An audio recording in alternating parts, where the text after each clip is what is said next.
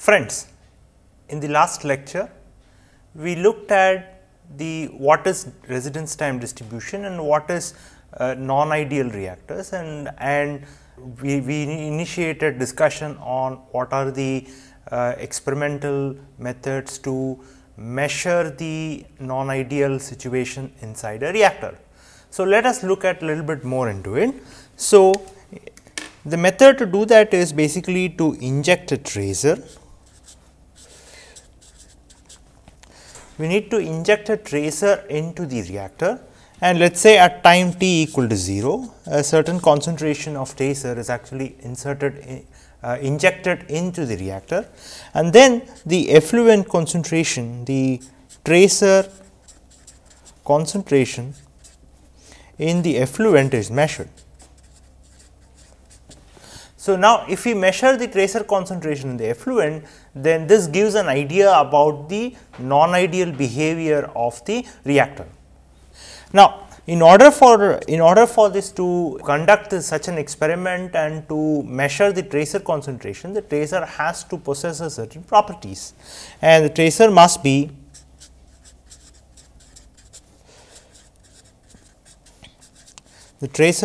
non-reactive.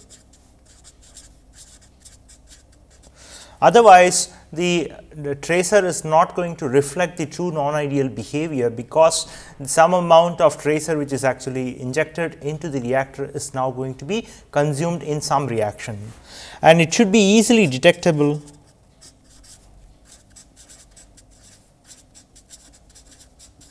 The experimental methods that are available, the measurement techniques that are available should be sensitive enough to detect the tracer concentration, even small amounts of tracer concentration in the effluent stream. And then the properties of the effluent must be similar to that of the reaction mixture.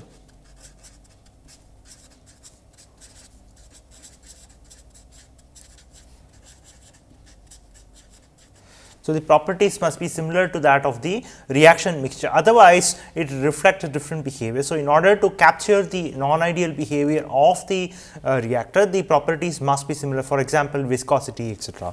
And then it has to be completely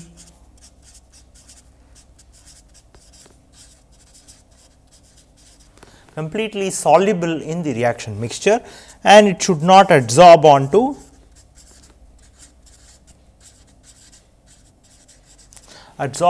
the reactor walls, otherwise some of the tracer is actually consumed, and so it does not reflect the non-ideal behavior completely. So, now the question is, how do we measure the residence time distribution? So, there are two injection methods .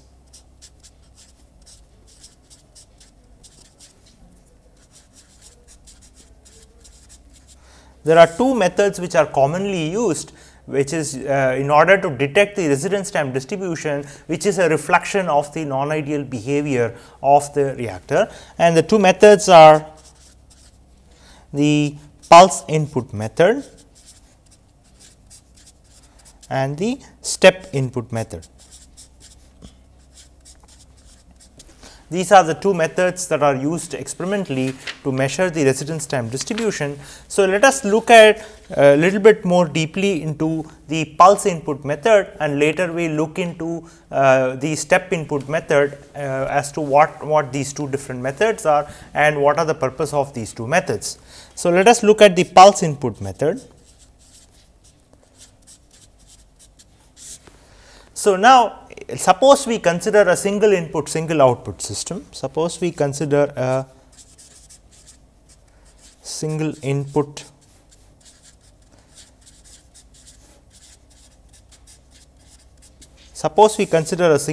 single output system, that is, suppose if there is a reactor,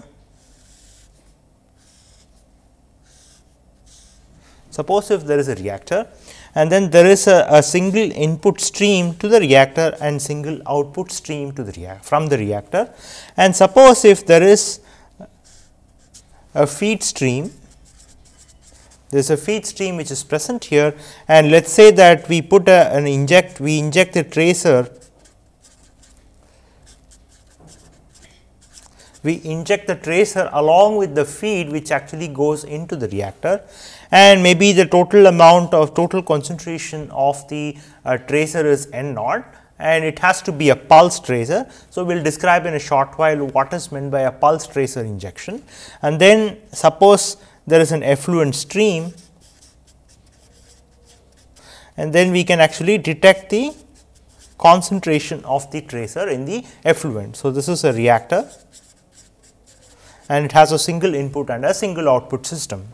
So, now the tracer that is injected has to be a pulse at a certain time. So, let us say at time t equal to 0, we inject a pulse of tracer, that is a certain concentration of the tracer in as short time as possible, it is actually injected into the reactor. So, that is what is called as a pulse input. So, suppose if this is the concentration of the tracer, and this is minus tau, some time before and some time later. So, there is some time before the injection point, there is no tracer in the reactor, and some time later also there is no tracer in the feed. So, just give a short pulse and then leave it. Now, once we do this, if we monitor the concentration of the tracer in the effluent stream of the reactor, then the kind of concentration profile that one will expect is basically, it looks like this. So, this is time and this is the concentration of the tracer as a function of time. So, this kind of a curve is what is called as a C curve in residence time literature. So, the concentration of the tracer as a function of time is what is called as the C curve.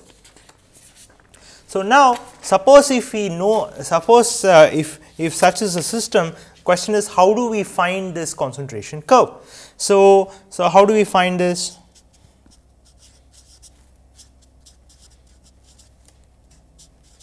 We need to find the C curve, and how do we find the C curve? So, we have to make some assumptions. So, if we assume that the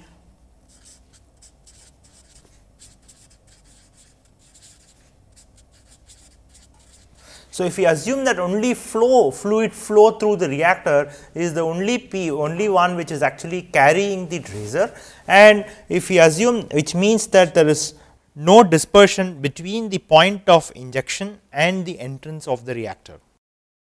And later in one of the lectures, we will actually account for the presence of dispersion in the reactor. Suppose if we assume that there is no dispersion, and then we measure the concentration of this tracer at the exit, that is the effluent stream. Now, the trick to measure the concentration or to construct the C curve is basically to choose a very small time step delta t, and the delta t should be chosen such that the concentration of the tracer in the effluent stream within this delta t does not change significantly, and then measure the concentration of the tracer at every delta t which is very small. So, measure the concentration. So, choose sufficiently small delta t and then measure the concentration C of t. Now, once we measure this concentration, and suppose if V is the volumetric flow rate of the effluent stream, and the volume of fluid that actually is leaving the reactor in the time delta t, volume in time delta t. So, leaving in time delta t. So, volume of the fluid leaving in time delta t should be equal to the volumetric flow rate at the effluent stream multiplied by the corresponding delta t. So, therefore, the amount of tracer that is actually leaving the effluent stream in time delta t, that is given by the concentration of the tracer in the effluent stream at that time multiplied by the volumetric flow rate V multiplied by delta t. So, that gives the total amount of tracer that actually leaves in this time delta t. Now, what does this mean? So, this is the amount of material, this is basically the amount of material amount of tracer that spent an amount of time between t and t plus delta t. So, what this means is that this is the amount of tracer which has actually spent the amount of time between t and t plus delta t. So, that is the total amount of tracer in that times that has actually spent that much time inside the reactor. So, now if N naught, which is the total injected as we observed in the schematic before, if N naught is the total injected, total tracer. So, that is the total amount of tracer which is actually injected into the vessel. Then delta n by N naught is nothing but the fraction that has residence time. So, remember residence time is the time spent by the material inside the reactor, whose residence time is somewhere between t and t plus delta t.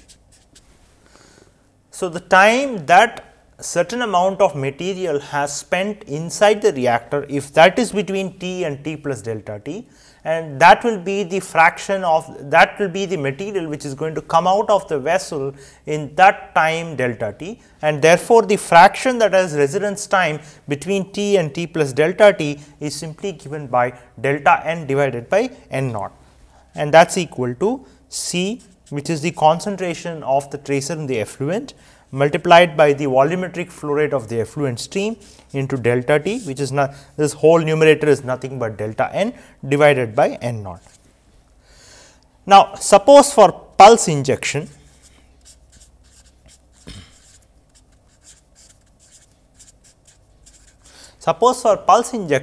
if we define an RTD function,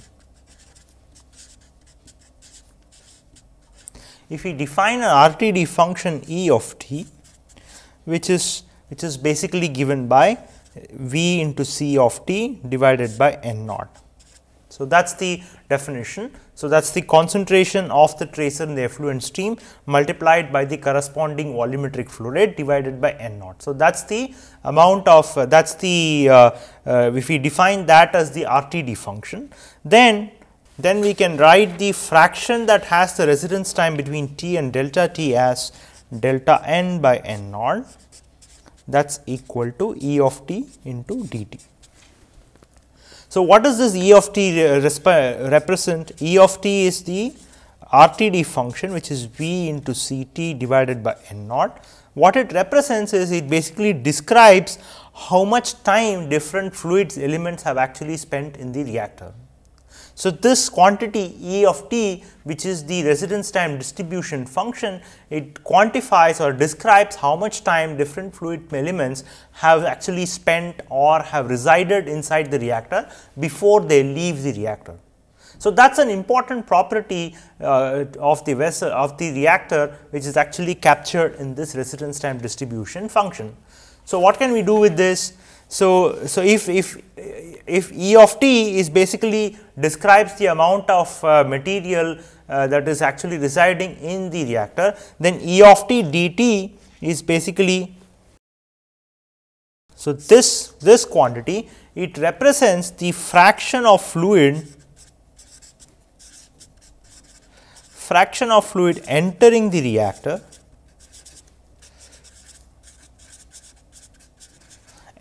reactor that has spent time between t and t plus delta t. So, it is very important to understand this function E of t times dt, that is the fraction of the fluid, that is basically delta n by N naught, which is basically the fraction of fluid, total fluid that enters the reactor and has spent time between t and t plus delta t.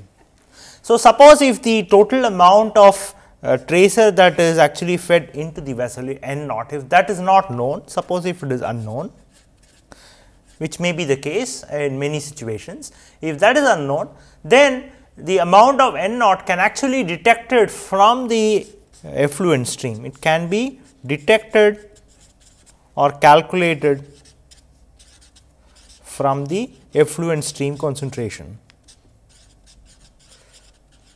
from the concentration of the tracer in the effluent stream.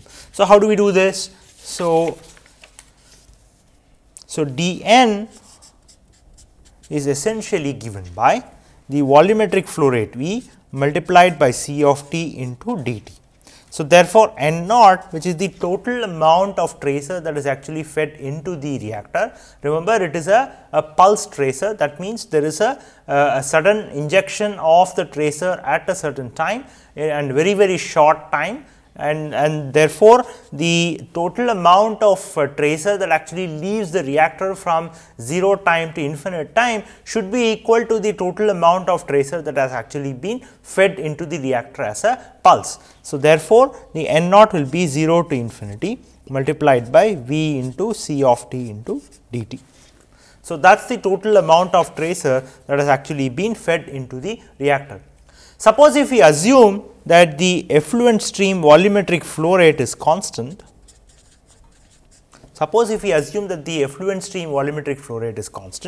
then N naught, which is the total amount of tracer that has been fed inside, is given by V naught into integral 0 to infinity C of t into dt. So, therefore, the residence time distribution function E of t, that is given by V into C t divided by N naught, and that is given by V naught, because the effluent stream volumetric flow rate is maintained constant. We assume that it is constant, divided by V naught into integral 0 to infinity C of t dt. Okay. So, from here we can easily see that the residence time distribution function E t is essentially given by the concentration of the tracer at any time divided by the total amount of tracer that is actually leaving the reactor, or the total amount of tracer that is actually entering the reactor. So, if I plot this function, so suppose the concentration versus time graph. So, the effluent concentration as a function of time, if it looks like, suppose if it is a bell shaped curve, so that is the concentration of the tracer in the effluent stream as a function of time. Then the area under this curve, so this area under this curve is essentially N naught, which is the integral 0 to infinity V into C of t dt. So, a weighted area under this curve essentially gives the total amount of tracer that has actually been fed into the reactor. So, now if I plot the corresponding residence time distribution function, so E of t, then the curve essentially looks like this, and this is so if we know what is the C t versus or the C curve. So, this is the C curve. So, if the C curve is known, then we can actually find out the E curve.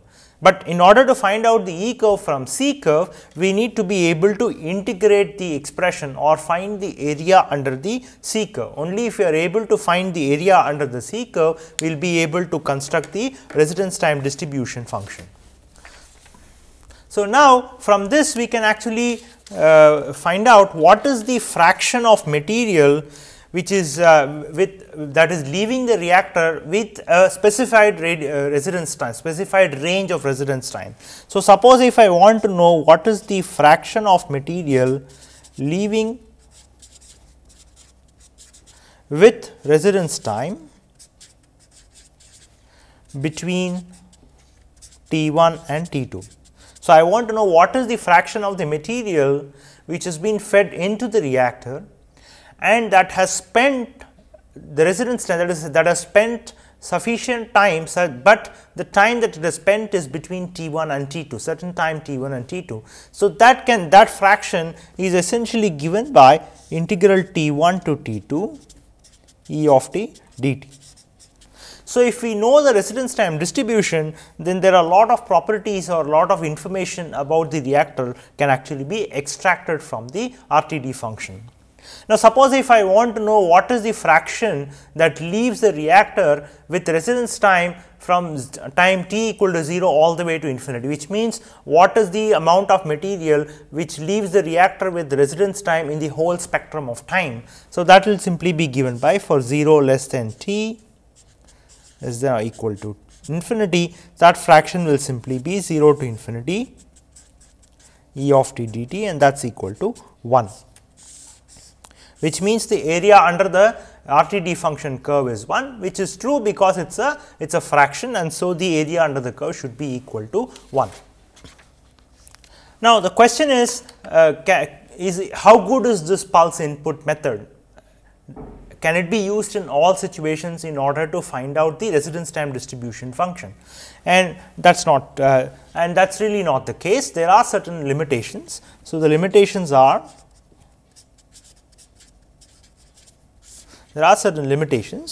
So, it is important to obtain a reasonable pulse as the input. So, that is often not very easy to do. So, it is very difficult to get reasonable pulse as input.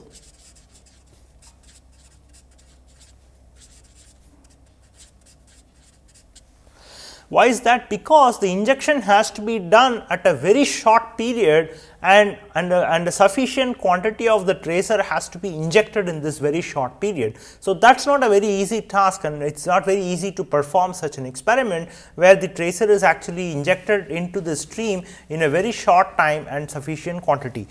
So, injection has to be in a very short time. It has to be in a very short time span, and more importantly, the reactor must have negligible amount of dispersion between the point of injection and the entrance of the reactor, over which very limited control can actually be established on the reactor. One cannot control the extent of dispersion. So, if the reactor has reasonable dispersion, then this pulse input method simply does not provide a clean way to find the residence time distribution. However, pulse input method is basically, it is a very simple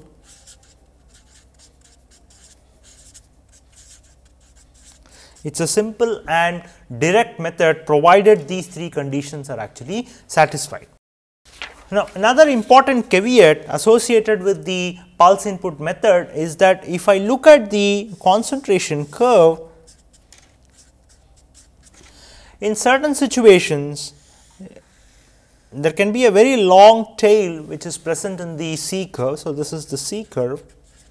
So, now the concentration curve has to be integrated. Remember that E of t is basically given by C t divided by integral 0 to infinity C t dt, provided that the effluent volumetric flow rate is constant, there is no dispersion, etc.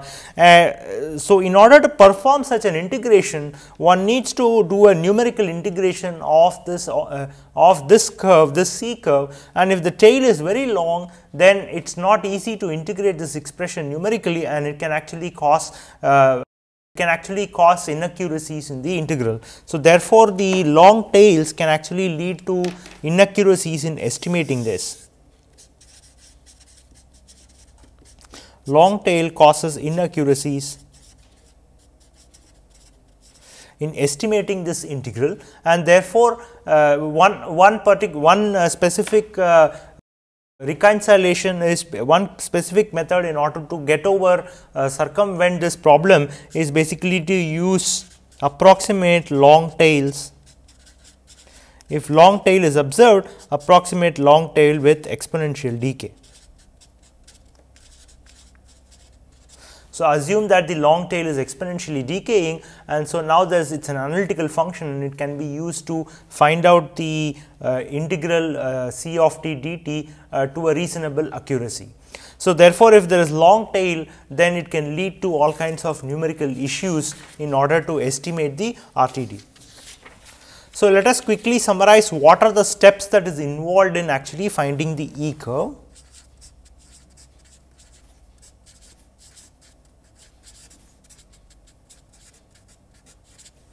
So, steps to find E curve, the first step is basically to inject a tracer. So, inject a pulse tracer and then collect data, and the way to and then by collecting data one would actually get a table of time versus C of t. So, at different times one can actually find out what is the concentration of the tracer in the effluent. Now, once this data is available, then one needs to find out this integral C of t dt by using appropriate numerical integration scheme. By using appropriate numerical integration, one can actually find out what is this integral between 0 to infinity Ct dt, which is basically the area under the C curve, and the last step is to find out the E of t, which is Ct divided by integral 0 to infinity Ct times dt. So, that is the area under the curve. So, these are the three steps that has to be followed in order to find the E curve. So, now if we know the E curve, we know the RTD function, and we estimated the E curve using the concentration of the tracer at the output. Now, the input that was given in order to estimate such an C curve is basically a pulse input. Now, the question is there a connection between the input concentration profile and the output concentration profile? So, the answer is yes, there is. So, our tracer concentrations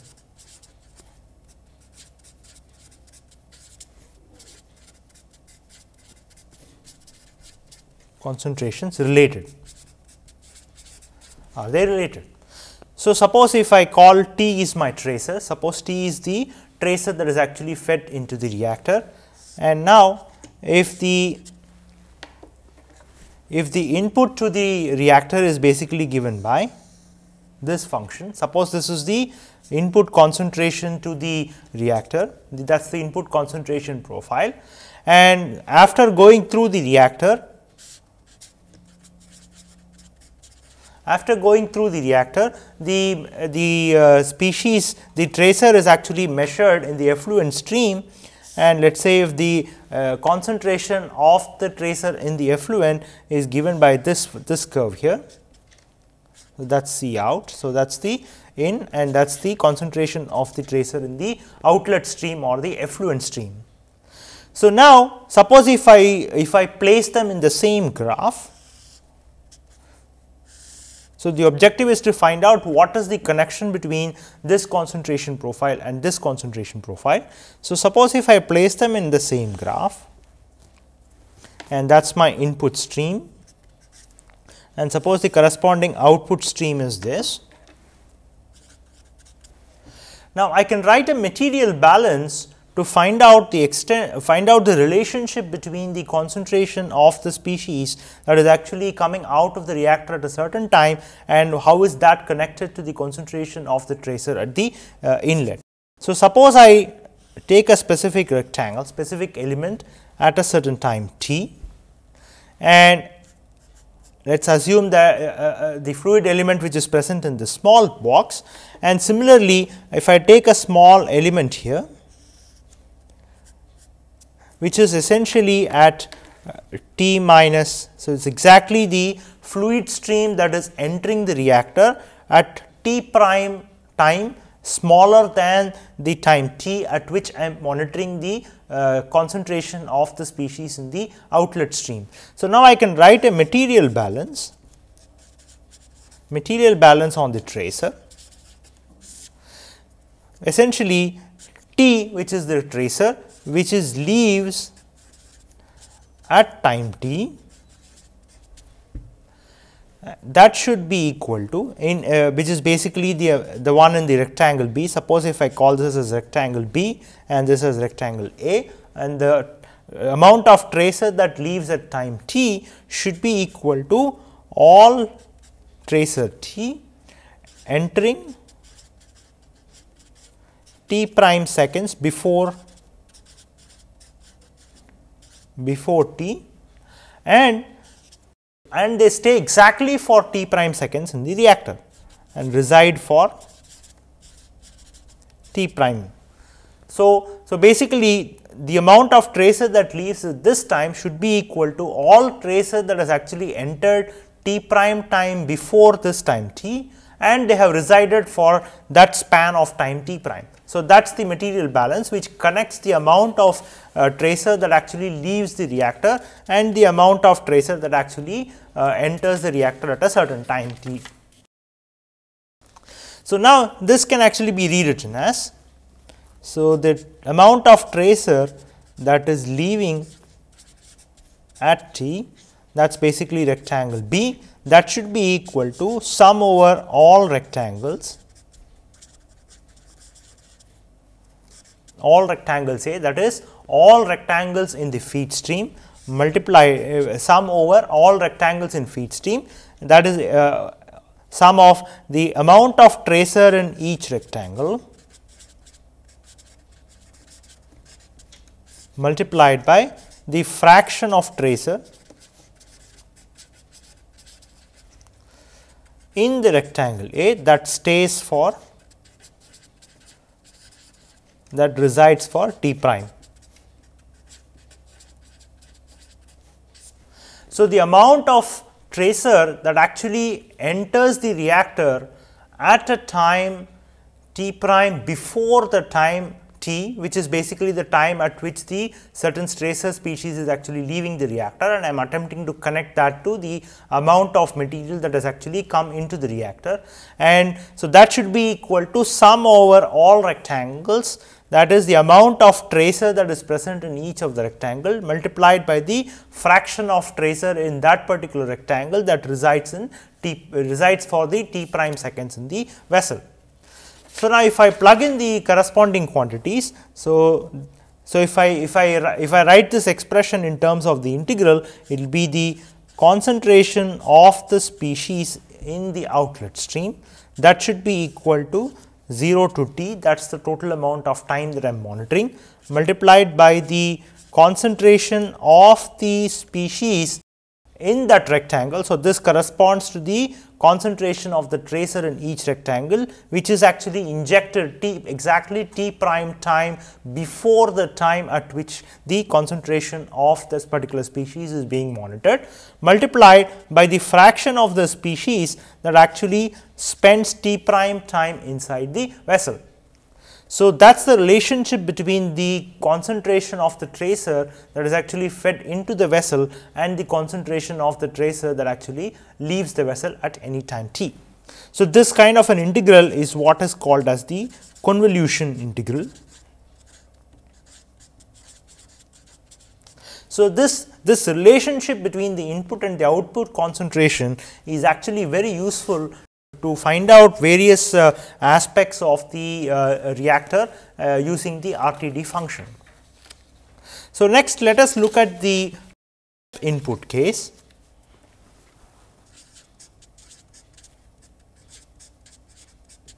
So let us look at the step input case. In the case of pulse input, we actually found out the E curve.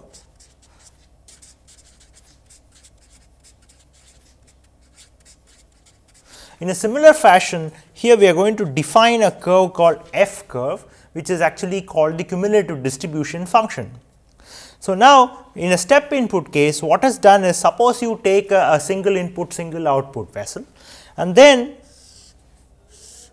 at some time t equal to 0. So suddenly you provide a certain concentration of the tracer as a feed. You inject a certain concentration of the tracer into the feed, and then the concentration of the tracer is actually maintained. So basically it is a step function, and let us say that this concentration is some C naught. So this is the inlet concentration of the tracer into the feed stream as a function of time. So now C in, mathematical representation of that will be C in as a function of time will be 0 if t is less than 0, and that should be equal to some constant C naught if t is greater than or equal to 0.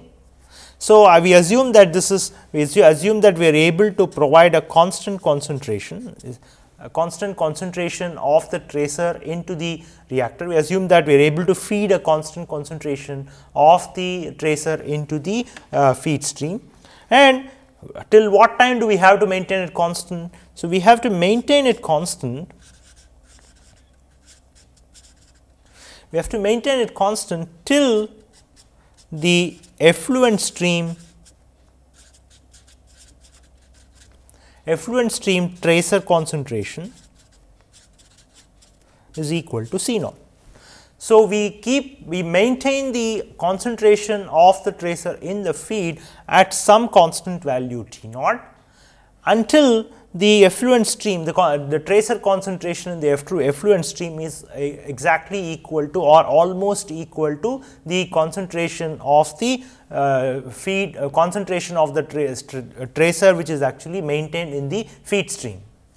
So, now once this is done, then we can actually measure the amount of while doing this, we can actually measure the concentration of the tracer in the effluent stream. So, soon after the step input is given. So, the first step is to give a step input, let us say at some concentration C naught, and then the second step is to measure the concentration of the tracer as a function of time, in the effluent. So, that is the second step in the step input experimental method. And then if we look at the schematic of the outlet concentration of the tracer, it will essentially look something like this, where as a function of time, the concentration of the tracer is now going to slowly increase from 0. The time when the input is actually provided, time when the step input is provided, there is no tracer that is present in the effluent stream. So, therefore, at time t equal to 0, it will start at 0 concentration, and then the tracer is now going to slowly move through the reactor, and then it is now going to appear in the effluent stream. And so, once the concentration is measured, the concentration slowly increases till it approximately reaches the concentration, the constant concentration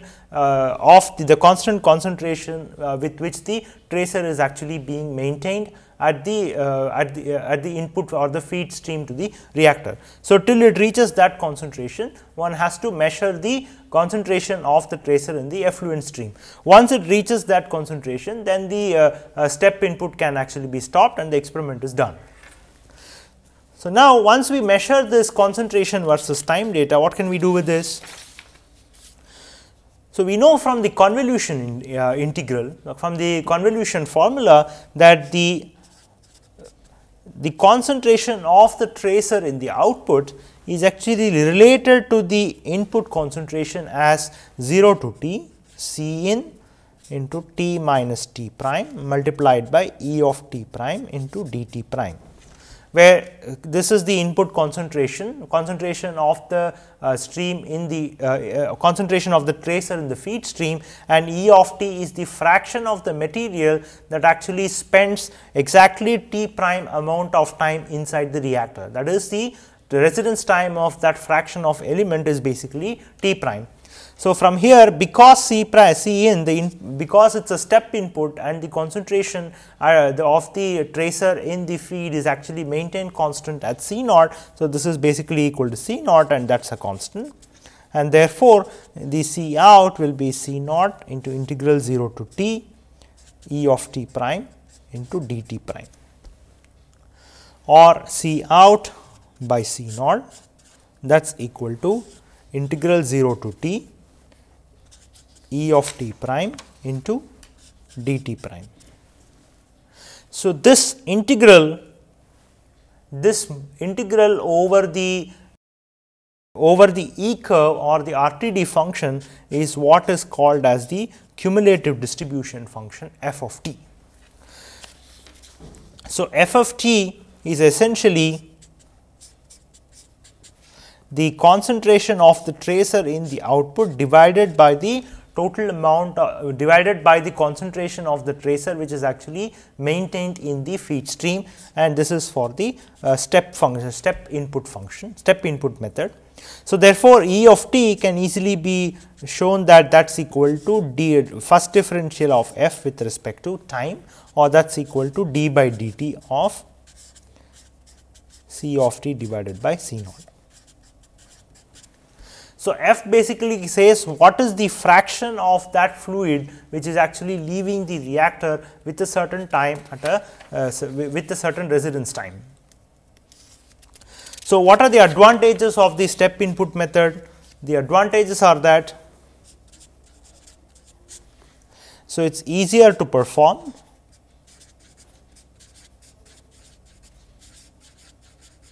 it is easier to perform this experiment because it can actually the experiment involves maintaining a certain concentration of the tracer at a certain level.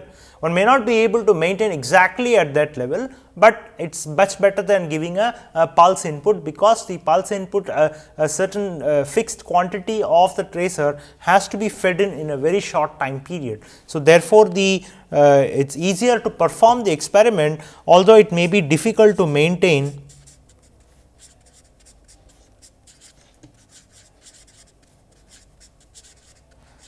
a certain fixed concentration C naught, and that is because of certain experimental limitations. And also an important advantage with this method is that the total amount of tracer, that information is not required.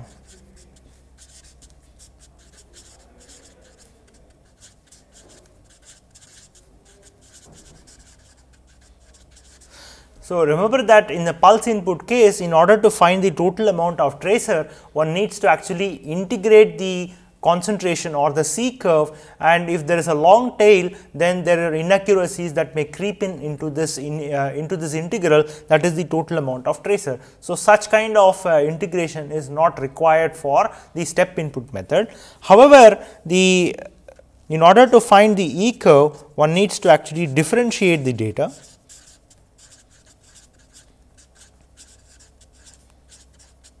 So, differentiate the data, and that may actually lead to some errors. So, some errors may creep in while actually differentiating this the data, differentiating the concentration of the tracer as a function of time in the effluent stream. Now, another major drawback of this particular method is that because one has to maintain a step input, the step input will require a large quantity of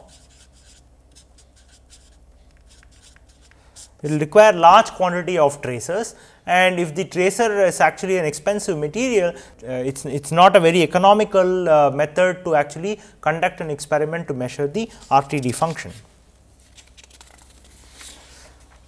So, what are there other techniques or other tracer techniques to measure the RTD function? The answer is of course yes. So, other techniques are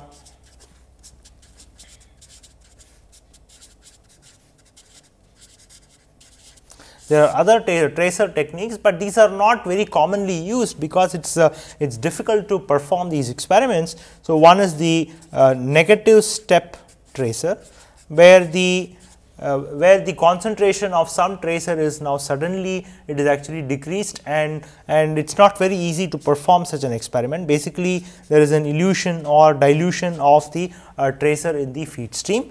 And then another method which is used is called the frequency response method.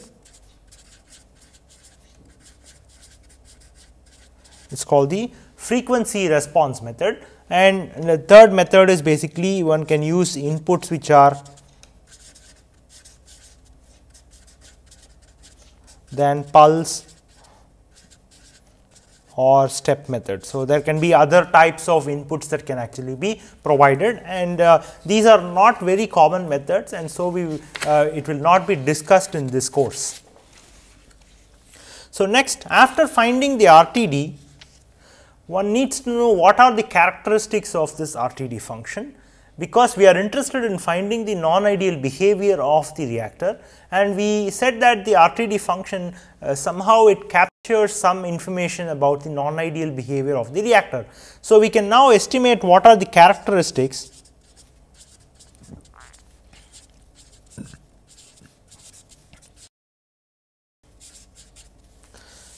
So, the characteristics of RTD function perhaps may provide some clue about the characteristics of the nonlinear behavior of the reactor itself. So, suppose if ET, which is the RTD function, which is also called as the exit age distribution function, it is also called as the exit age distribution function. And let us define what is meant by age of, let us say, an atom or a molecule of a material. So, the age is given, it is defined as the time spent, that is the time that is spent by the atom or molecule in the reactor vessel. So, that is what is defined as the age of that particular atom or molecule of the material which is actually being considered. So, therefore, clearly E of t is essentially the age distribution of the effluent stream. So, age distribution as measured by the concentration of the species in the effluent stream, that is what is the RTD function E of t. So, now there are some definitions. So, we can now define what is this Ft and Et. So, we need to define, in order to characterize the RTD function and in order to decipher some of the properties, we need to define some quantities, and the first one is Ft. So, Ft is essentially the fraction of the effluent which is actually resided for a time which is smaller than time t. So, f of t is basically fraction of effluent resided in the vessel for time less than t. So, now how is that defined? So, f of t, as we have seen in the step input case, is actually defined as integral between 0 to t E of t dt. So, that is the fraction of the effluent that has actually resided inside the vessel for a time which is less than t. Now, one can also define what is the fraction of the effluent which is actually what is the fraction of the material which is actually residing inside the reactor for a time which is longer than t. So, one can define fraction of material in reactor residing longer than time t. That is, what is that fraction of material which is actually staying inside the reactor for a time which is actually greater than t, and that is essentially given by 1 minus f of t, and that is equal to integral t to infinity E of t dt. So, sum of these two is obviously equal to 1. So, f of t, as mentioned earlier, is nothing but a cumulative distribution function,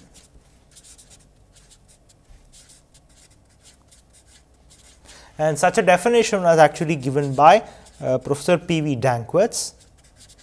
Danckwerts was the one who came up with this definition or this name for f of t, and this is basically area under the E curve.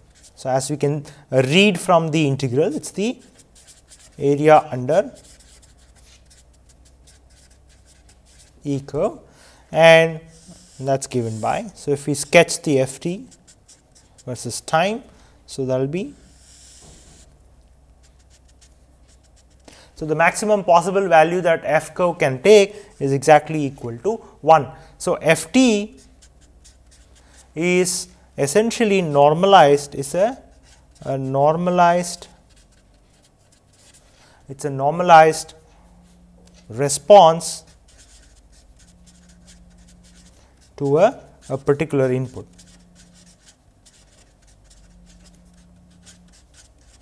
So, f t is a normalized response to a particular input that is actually fed into the reactor. So, let us summarize what we have actually learnt in today's lecture. So, we have looked at what are the properties of the tracer which is required for it to actually function as a tracer to estimate the residence time distribution function. And then the two injection methods, which is the pulse input and the step input method, to actually decipher the residence time distribution function, and what are the different curves like the concentration curve and the E curve and the F curve, which basically characterizes the residence time distribution in the pulse and the step input method. And then we looked at what is this convolution integral which connects the concentration of the tracer to the input of the reactor and the concentration of the tracer as measured in the effluent stream. Thank you.